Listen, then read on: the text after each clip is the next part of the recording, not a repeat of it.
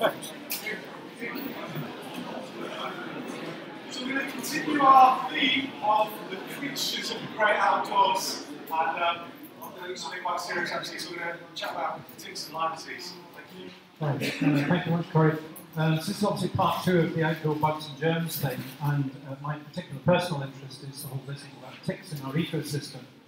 So what I'm going to do this afternoon is try and, well, first of all, the most important point is I've got a number of patient photographs here, and I'm very keen on patient-driven education. So Alan's presentation this morning on strokes and so on I thought was absolutely brilliant, and we need more of that sort of stuff about patients actually driving medical and first aid type education. So I just really want to give a public thanks to the people who've allowed me to take photographs and have given me their written consent to using their photographs in presentations like this. What I hope to do is to get you to understand about ticks in our ecosystem, how they're changing, and really that to be a guide as regards education and prevention in our communities. I want to help you deliver a confident and consistent message about tick removal as our most important prevention exercise. I want you to be able to understand the rash, erythema migrans, and later symptoms that you can then convey to people so that they can seek medical advice for treatment. I'll make a couple of suggestions about training for tick removal, and really hopefully I'm trying to get over the idea that if we get this right now, we can prevent an awful lot of other things occurring in the future. So just going back to the basics about this condition called Lyme disease. Why is it called Lyme disease? Well, it was first described in 1975, that's the year I graduated from medicine, with an outbreak of arthritis in children in Old Lyme, Connecticut, in good old USA. And what was found then that there was an outbreak of joint problems in children, and a very clever public health doctor at the time managed to map all the cases and realised that they were due to ticks. And what happens is that the ticks carry a bacteria,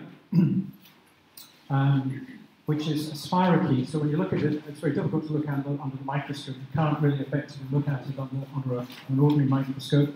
But it's got like a corkscrew type shape, and it's very similar to the organism which causes syphilis, which is equally difficult to treat and has an affinity for the central nervous system. Essentially, what Lyme disease is all about is really the animal transferring, so the animal's got the tick on it, and then the ticks can't fly, but if the tick is hanging around on the bracken or the grass there, then it alights upon the human. And the tick is present in virtually all ground-level mammals and birds. So it's not just about deer. Deer are very important, but it's not just about them. And the affected vectors are therefore things like voles, deer, rabbit, grouse, for instance, and actually hotching. Now, in terms of understanding the life cycle of the tick, this is. Now, there have been a number of research studies done in Scotland and elsewhere about, well, how many ticks actually carry the bacteria. And this is a journal taken, the Scottish Journal, where what they do is you kind of go through forests and so on, you do this dragging business, and then analyse the number of ticks who carry the bacteria.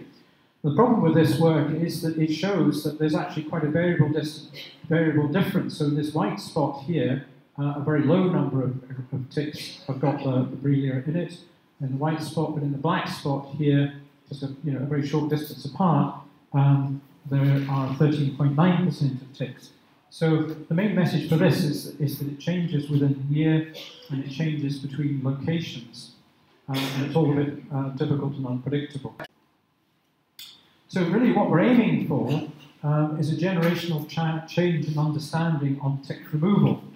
And you are the frontline experts, and the reason that we've got this tick card thing sitting on your desk, on your chairs, is to help you start this whole process. So the other thing to say is that all ages are at risk of ticks, and it's all about us entering their ecosystem. And the traditional methods of tick removal, which I'm sure you'll hear about when you're running first aid courses and people tell you how they remove ticks, is they'll talk about fingernails, Vaseline, cigarettes, domestic tweezers, all these sort of things. The problem with all these things is that they risk squeezing the body of the tick and encouraging the disease transmission because the bacteria is carried in the stomach of the tick. So if you squeeze the tick, all you're doing is squirting the bacteria into you. There's a lot of public confusion about tweezers. Now, I see on the Lyme disease stand out there that they're, which is a UK charity, are promoting tweezers. And Public Health England is slightly guilty for this. They've gone down off a tangent saying it's okay to use fine-pointed tweezers. Actually, what happens in real life with patients that I speak to, if you say to patients it's okay to use tweezers, they use the domestic tweezers up your eyebrows and so on. And I've got this long-running battle with Health Protection Scotland, a number of people sort of saying, look, this is crazy, stop telling tweezers, it's causing harm, but I can't get anybody to listen to me. The main thing on tick removal, the best method of tick removal is to use either the twister sort that's being advocated by outside, where you get underneath the twig, underneath the tick, you twist and lift it off. Or the other method is the card method that we've just distributed, where you're kind of getting underneath and you're kind of like flicking it off.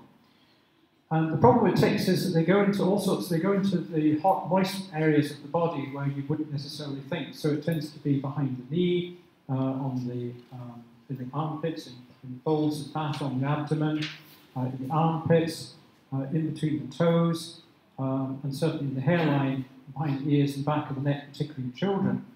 The problem with this is that people aren't necessarily going to be able to even to actually see the tick.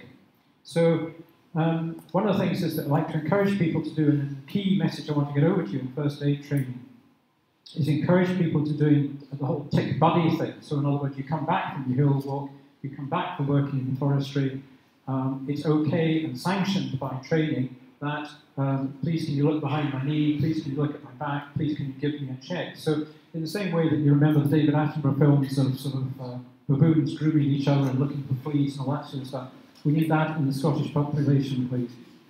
So we want tick buddies.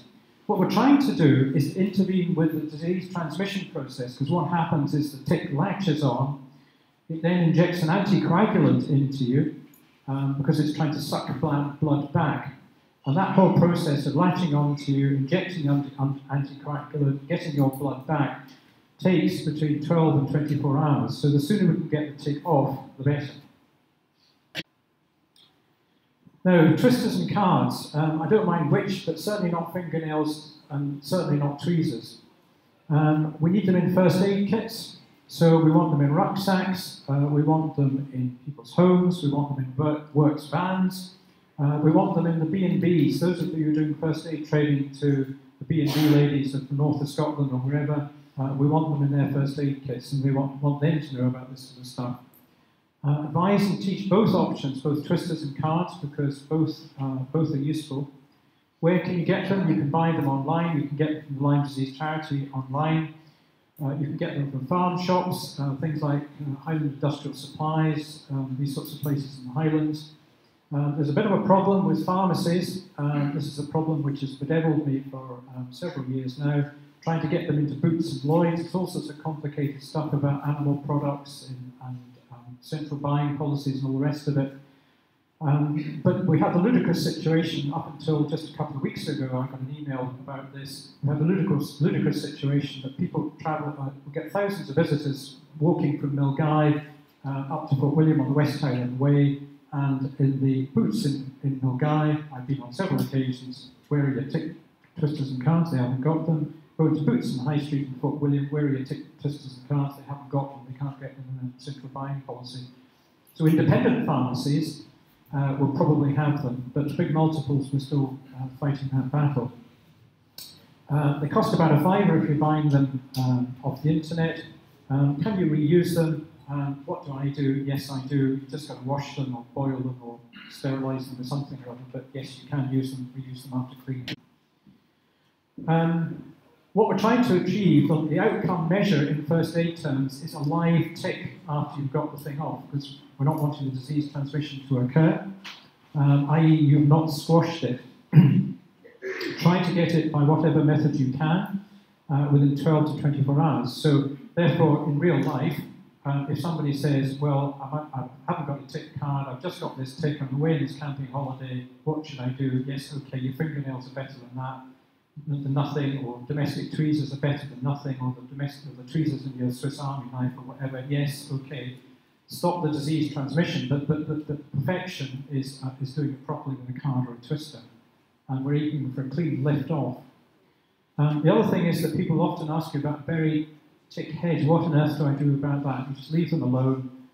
They don't carry the disease. The actual tick head is left. If you just leave it in, it will eventually come to the top of the surface of the skin, and this is a worry, but people get a little bit animated about very tick heads.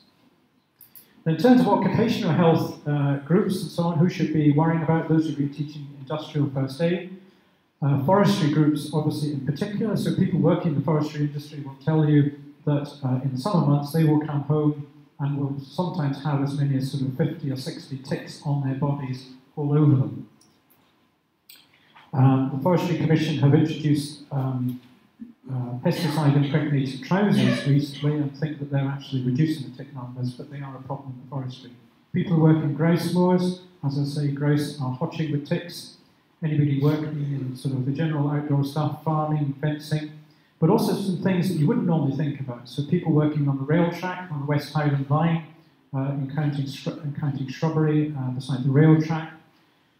People working in the general outdoor industry, so ecologists going and doing ecological surveys for wind farms, that sort of thing. People working for SNH, park rangers, anybody working in the outdoor education industry. And again, another branch that you probably wouldn't think about is the police.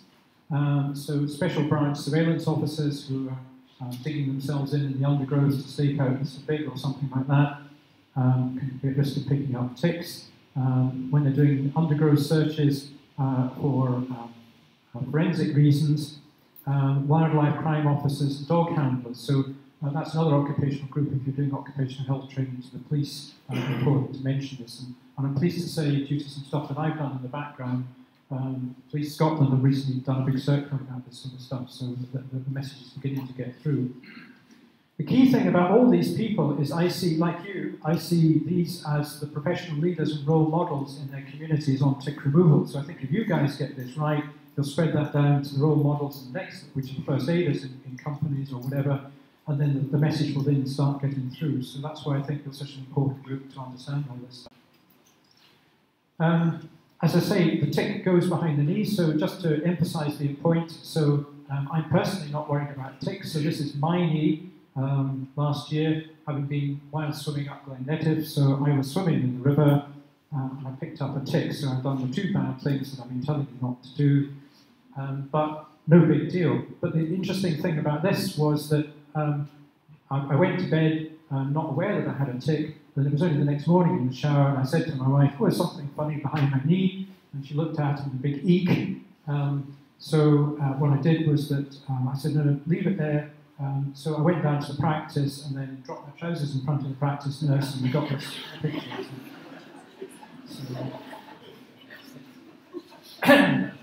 So it may not be visible to the patient, and the tick may not declare itself. I think that's really what I'm trying to say.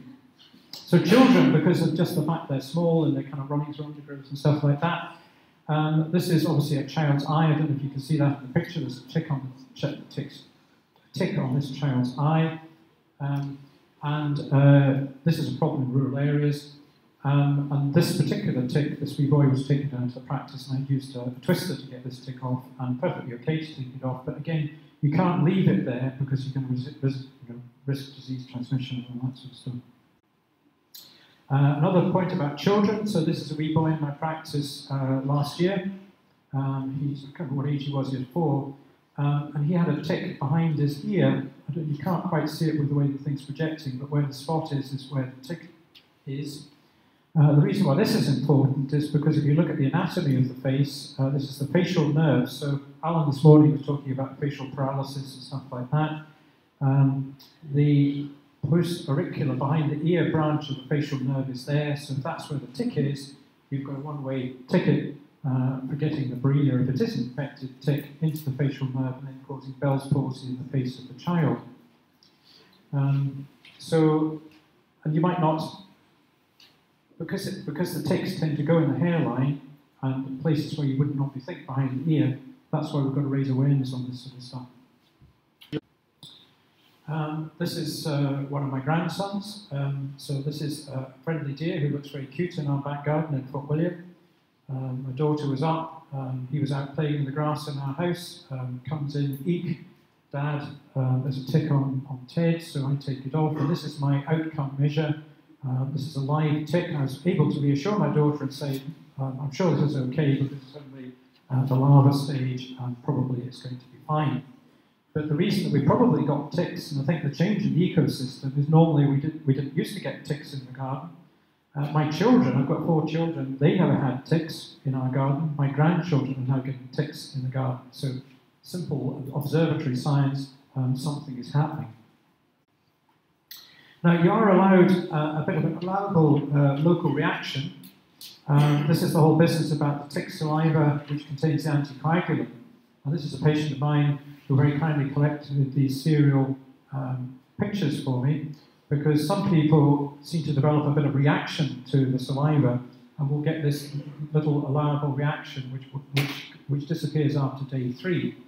Not everybody gets that, but some people do.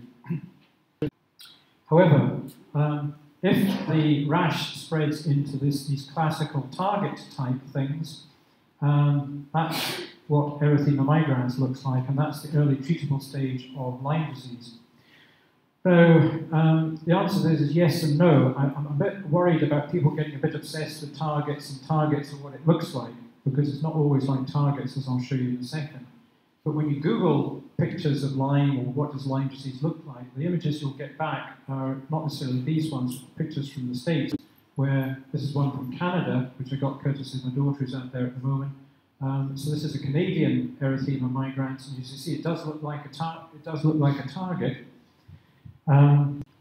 But what does it look like in Fort William? This is a real live patient who was just gardening in Co-operative in Fort William, and as you see, it's just this. It doesn't look like a target. It's just a big rash with a central bit. I'm sorry that the slides are looking a bit wishy-washy from where I'm standing, so goodness knows what they look like at the back of the room. Might be an idea. Thanks, Corey.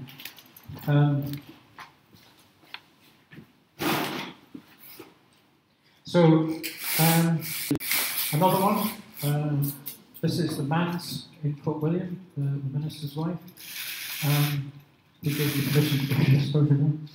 And this, all that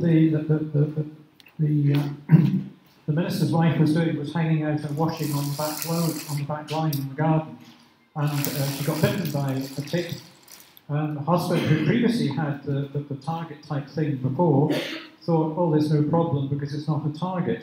And it wasn't until 7 weeks later that this then came out and went completely away with the antibiotics. So the point I'm making is that it's not all about targets. Excuse me, that reaction to the discipline just the tick.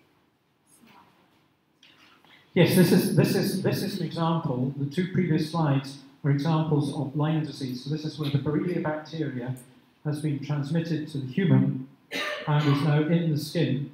And this is the effect. This thing here is the effect of the Borrelia bacteria. So it's a contaminated tick that person's got. So that's a good question. Thank you. And the other thing that we have to be aware about is, I've been mentioning this morning about people on the modern methods of treatment of various diseases and immune suppression. This was a lady I saw last summer who was on holiday up here and probably would have gone back to see the doctor where they wouldn't have known what they were looking for. She'd been bitten by a tick. She was also on methotrexate, which is a drug which is used for treating a number of medical conditions. And again, it's not a bit difficult to see with the slide, but there's a rash all the way around there. So she had responded to the treatment. The other thing in terms of at-risk groups, this is a lovely old chap who's a patient of mine, 87, and he's got a cat called Loki. This is Loki, and the cat's ecosystem, his name is Loki, and Loki is of course, the Norse trickster god. And Loki likes to sit on Jack's knee, and Loki's ecosystem is this sort of stuff behind the flats.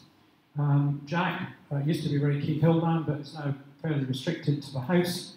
And the disease expression that you'll see in the older, frail, elderly skin, it looks somewhat different again to the classical pictures that you'll see off the internet. So pet transfer, so in other words, the tick got a free ride into the house on Loki, sitting on Jack's lap, tick, and then the erythema migrans. What else can it be? This is a colleague in Fort William who was bitten by, he's a health professional, bitten by a tick. His doctor originally thought that it was maybe correctly either shingles or a fungal reaction. There was no clear history of tick bite, but certainly tick exposure. Quite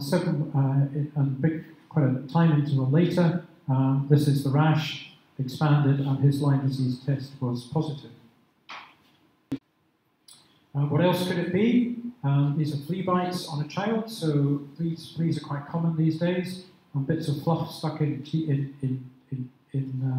flea bites. So at a first aid level, somebody might think, oh my goodness, there's a tick there. But in fact, it's a bit of fluff in a flea bite. What else could it be? Clegg bites, whether you call them clegg bites or horsefly or whatever. This is from a colleague of mine.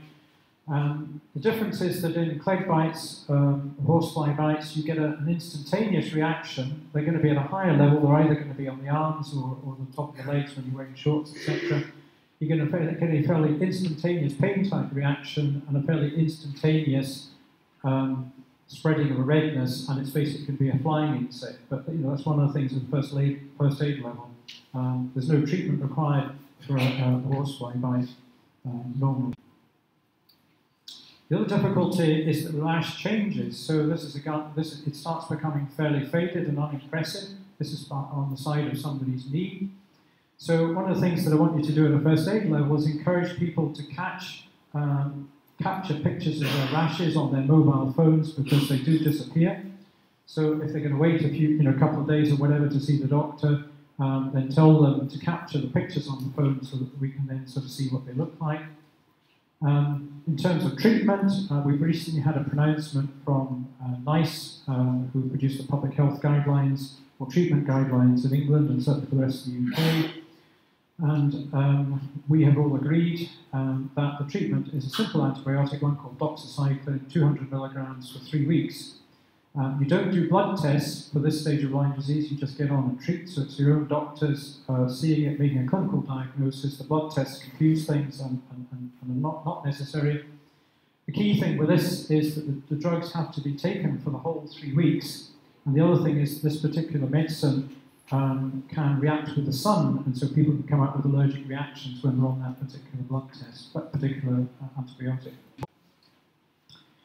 Now, I'm sure those of you who are interested in Lyme disease and so on will realise that it's not just about the rash. If we've caught it at the early stages that I've just described, it's completely curative with antibiotics.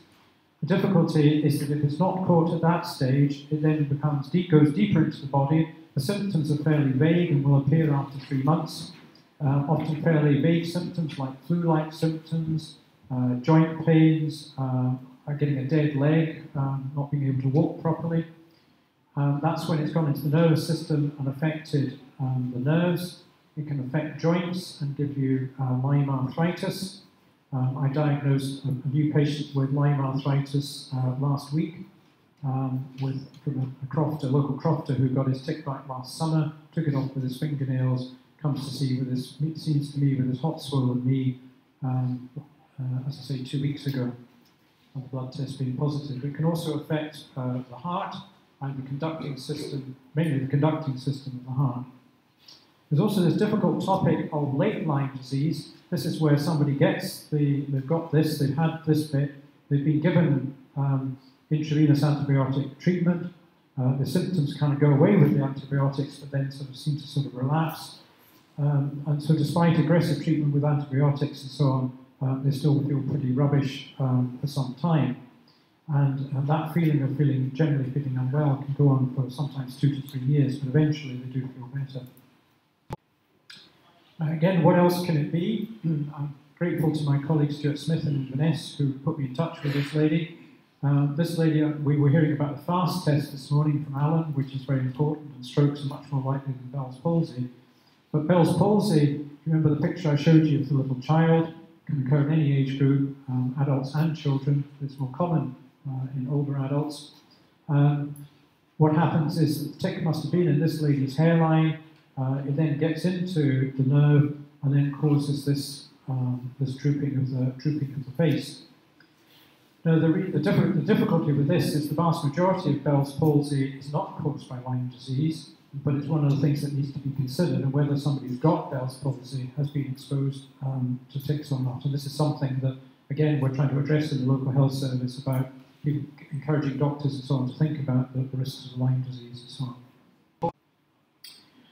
Now, how can you teach this? Coming back to the basic first aid thing, I want you to become familiar with twisters and cards yourself. You are very welcome to use my videos that I'll just make reference to in a minute, and point them to Forestry Commission information on tick awareness, and also point people to the NHS Scotland website on outdoor bugs and germs. The prevention advice, the current party line from Health Protection Scotland is that, well, if we all stick to paths and avoid brushing through bracken, then we'll be okay. We're less likely to pick up the ticks. They're more common in March and October. Ticks are already out. One of my sons took his girlfriend to Arisade Beach last week and got himself a tick. So they are already about. They're around all year, but they like the wet months of spring and August, spring and autumn. Tuck in long trousers. Deep sprays are a method, but obviously they're a pesticide. And I'm very clear that on balance of risks, as I was saying this morning, there's far more to be gained by outdoor activity and health and well-being than any risk of ticks or any risk of outdoor bugs and germs, and the actual risk from the tick is relatively small. This is the stuff that I was talking about, the Forestry Commission. So if you Google Forestry Commission Scotland ticked off campaign, that's a really good source. I'll allow you to write it down. Okay, so ticked off campaign by the Forestry Commission. And I'm very happy for you to use this. In training, this was a little idea that I had, which I'd be interested to get some feedback in later time, or if you guys can come up with some better. It's a training tool, so that's FEMO, which is obviously like plasticine that you put in the oven and then it bakes hard, which children use for sort of modelling things. I did this wee thing of putting poppy seeds and melon seeds in FEMO, and then using that as the method of then flicking them out and seeing whether I could get it to work or not. They do kind of pop out, but you might find that that simple little engaging tool, if you like, on a first aid course might or might not help you. This is a tick removal video that I've done for NHS Scotland. If you Google tick removal Douglas YouTube, it should come up. I deliberately did it with NHS logos, and I deliberately took out the branding. That's a tick card, but I deliberately took out the branding for politically correct NHS Scotland. So it's free to share, it's got NHS logos, you can put it on your company websites or whatever else, or recommend it to people, but it kind of goes through, deliberately, I spent a lot of time with a friend editing it down to something like 3 minutes to try and make sure that people would actually look at it in the short time frames that we have on phones and so on. So, the summary slide, I want you to understand the ecology. What I'm keen for you to do is to teach on your courses a generational shift in understanding. So the general public out there, I'm really surprised every time I see a patient with this sort of thing. How did you take a tick off? They all still taking them off with fingers and tweezers and goodness knows what. I think the solution to this is to get the education down to school level, to primary school, nursery school level. So therefore the stuff that you were talking about this morning about first aid courses for children, I think we need to kind of embed that sort of stuff in that. We can live safely with the ticks if we just get them off quickly by the correct method, and then no big deal, no problem. We can deal with the Borrelia bacteria clinically if we get early diagnosis and early treatment. The early treatment is curative, no more problems. What's coming down the track in Europe, so tick problems and Lyme disease are a problem all across the Northern Hemisphere, so across America and across Canada, also in Europe, particularly in Northern Europe. Swedes have got a big problem with it. The Dutch have got a big problem with it.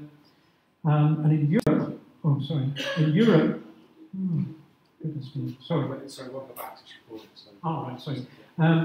So at the moment, I'll start talking about this slide in a second, but in Europe, they've got a problem with tick-borne encephalitis, and that's, instead of being a bacteria, it's a virus, and you can't treat there isn't anything to treat the virus with.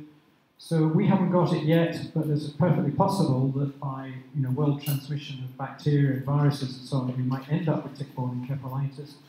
In this country, in Scotland, we've certainly got a problem with, there's a condition called louping ill. It's a problem which affects sheep, and there have been a few, and I'm talking about a handful of patients over decades, about 12 patients recorded in Scotland over about sort of 30 to 40 years. It is possible it can transmit to humans, but that at the moment is our only virus version of this. So I think if we get the tick removal right, then there's less of a problem. So in terms of how common is this, I did this slide for a conference on Lyme disease I was talking at in Edinburgh just a few weeks ago. This is the number in my practice last year per 1,000 patients, the number of cases of erythema migrans. That's that, as you see, that bar there.